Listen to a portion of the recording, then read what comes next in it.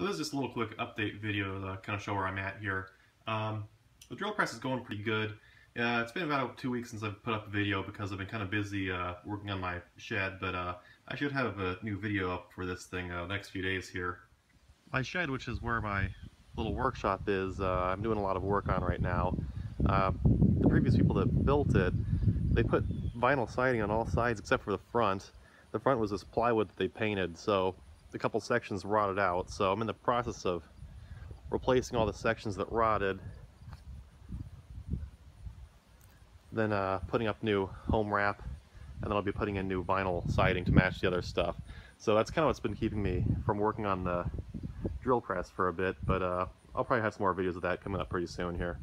Thanks for watching.